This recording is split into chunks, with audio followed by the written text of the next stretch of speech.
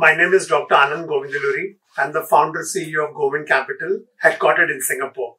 I come all the way from Singapore to Banaras to attend Sankalp Bharat 2024 on the invitation of my good friend Vinith. There are two important aspects that I have observed at Sankalp. Number one, it is all about expression and empowerment.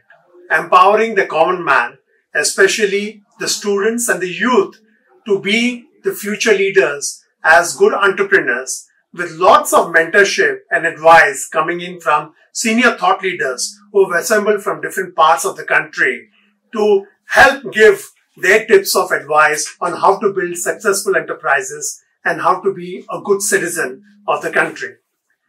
Secondly, I was also fortunate to be part of the jury yesterday on behalf of Avishkar Foundation. And during the jury, I had the good fortune of evaluating 17 entrepreneurs, of which 10 of them were established businesses and 7 of them were budding ideas. Of this 17, what really struck me is essentially the thought of entrepreneurship is being sown at the bottom of the pyramid.